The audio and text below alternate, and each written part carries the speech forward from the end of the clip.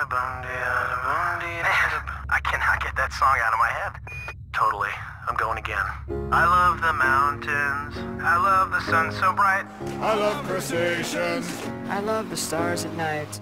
I love the whole world. So many things to see. I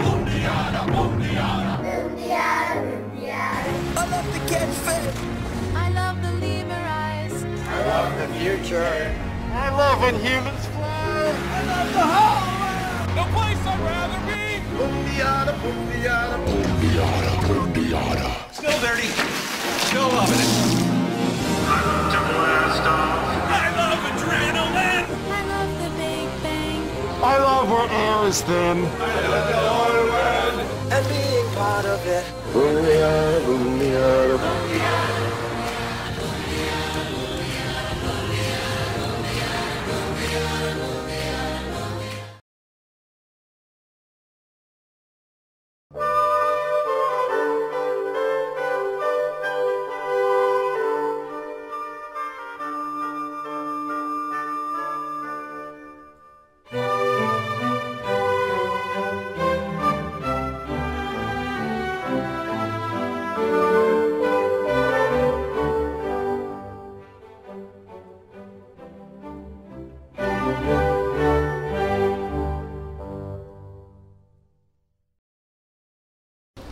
Hello and welcome to this week's episode of Little Suckers on Discovery Channel.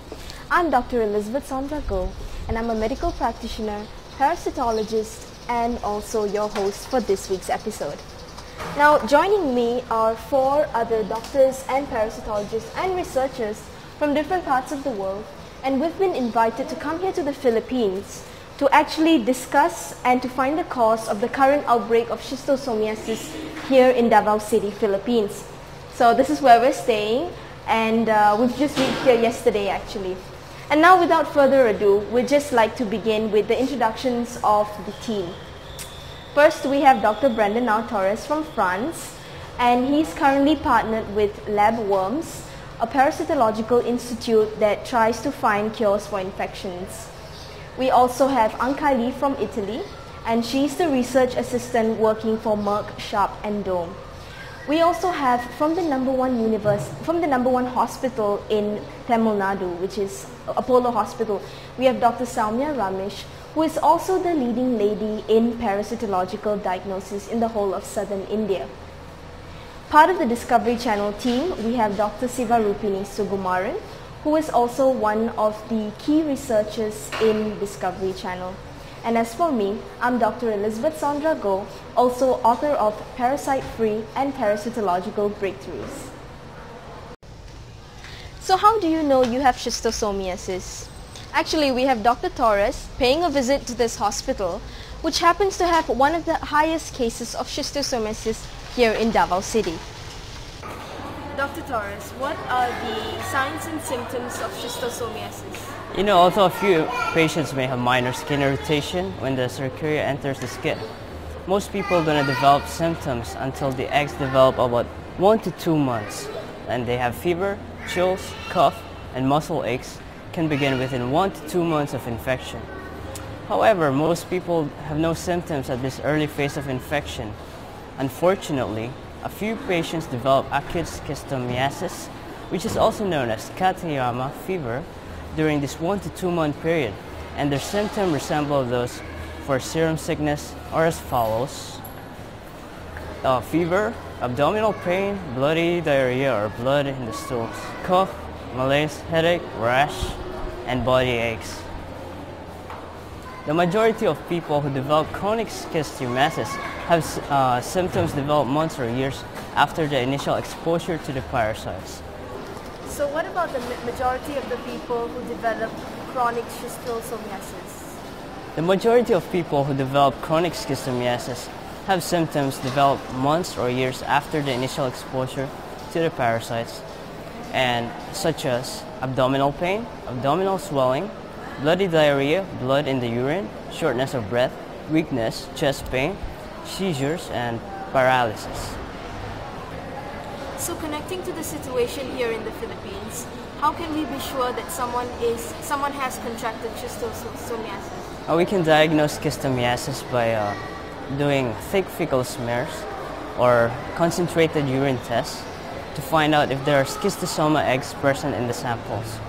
To confirm this, we take measurements such as a blood test. That's all. If a person is infected with schistosomiasis, then the eggs are present in the samples and they're positive. That's all. Okay. The adult have a larger sucker capping at the anterior end, a ventral sucker and a gonophore at the end of the posterior of the fluke. The male is shorter and broader while the female has a long and slender in shape. We managed to identify that Davao River is one of the main sites of transmission and also infection of schistosomiasis here in Davao City. So our squad, headed by Dr. Saumya Ramesh and assisted by Mr. Pandian Jayaville, our tour guide, decides to take a trip down to Davao River to study and analyze the water samples in this river so that we will be able to make a more solid conclusion to the cause and how to curb schistosomiasis here in the Philippines. More often you can see people swimming, bathing and washing near freshwater sources. So why are we talking about this freshwater source? This is because this parasite is transmitted through snails from freshwater. Snails of a class called Oncomelonia. Now let's take a look at the life cycle of this parasite. So first what happens is when people are working near freshwater sources, these free swimming cercariae, they penetrate through the skin and they are thus transmitted into their hosts. The hosts can be us humans or dogs, monkeys, carabaos, cattle, etc. So once they penetrate through the skin, they make their way to the veins and move to the heart and the lungs, and eventually they go to the liver. Once they go to the liver and get the resting place, these cercariae, they mature to form adult male and female worms. So they form male and female pairs and eggs are produced. This takes about 5 to 7 days and the eggs are released. These eggs pass through the feces or it can also be through the urine. And when these eggs, and you know this is very easy to get back to fresh water when people urinate into the rivers. So when these eggs come in contact with fresh water, they release free swimming miracidia. So these miracidia, they look for these Oncomelonia snails and they can again penetrate to the snails either through the head or their foot. So again it's easy for them to transmit to the snails and into human beings. So the transmission is very simple because freshwater sources, we more commonly see people working in freshwater sources. So once they get into snails, in the digestive tract, the miracidia is then forms the first stage sporocyst and then the second stage sporocyst and eventually cercariae, which are released by the snails. These free swimming cercariae again find their way into to come in contact with skin so that they can penetrate and continue their life cycle. So this is the life cycle of Schistosoma japonicum. The treatment for schistosomiasis is actually pretty simple. It is an annual dose of praziquantel. Praziquantel basically works by rapidly disintegrating these worms, allowing the host immune system to attack the worm. But sadly in the Philippines, not many pharmacies actually sell praziquantel. Even the store that I'm standing right in front does not sell praziquantel. Mercury Drug Store is in fact a very famous branch in the Philippines. And very strangely, they do not sell praziquantel. This could be one reason why schistosomiasis is actually very prevalent in the Philippines. So now that we know more about Schistosoma japonicum and schistosomiasis, here is a short segment about how to prevent schistosomiasis and how easily we can do it. So, of course, the first thing would be to create awareness. And actually that is our main objective in creating this show. So, but this can actually be challenging, especially because we need to disseminate information in rural areas. And also it's difficult to change customs of people, like going to a man who's been bathing in the river all his life, telling him to stop doing that will be hard. But we can do steps that are easier, such as, for example, managing fecal matter, human fecal waste, in a more organized manner, like especially not using them for night soil, because this can lead to the further spread of schistosomiasis. Also, of course, prevent contact with water that is infested with Onchomillenia snails and that also have been contaminated with fecal matter, because Onchomillenia snails plus human waste or fecal matter is equals to schistosomiasis infections. So, but of course, if you have to get in contact with the water, you can also use saccharicidal ointments and also saccharial repellents. And also there is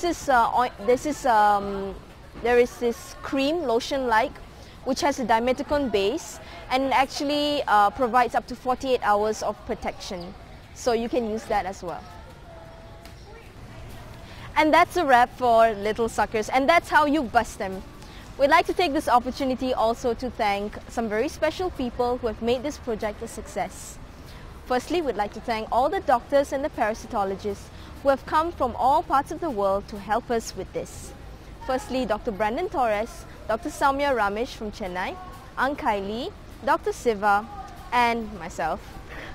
And we'll also like to thank Professor Elsa Baron, who has been our advisor in making this project. We'd also like to thank our tour guide, Mr. Pandian Javel, who was kind enough to bring us around Davao City and specifically to the river where we did our study. So this is a wrap, and this is us from Davao in Philippines, trying to create awareness not only in Philippines but to all parts of the world thanks to Discovery Channel. Thank you. I'm Dr. Elizabeth Sandra Go, and I would like to thank you once again. Illuminate your mind with the Discovery Channel.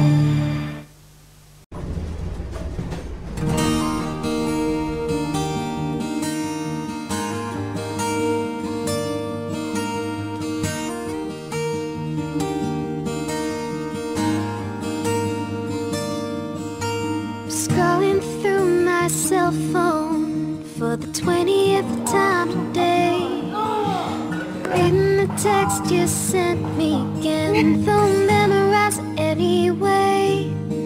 Was an afternoon in December when it reminded you of the day when we bumped into each other, but you didn't say hi 'cause I looked away. And maybe that was the biggest mistake of my life. And maybe I have been moved on since that.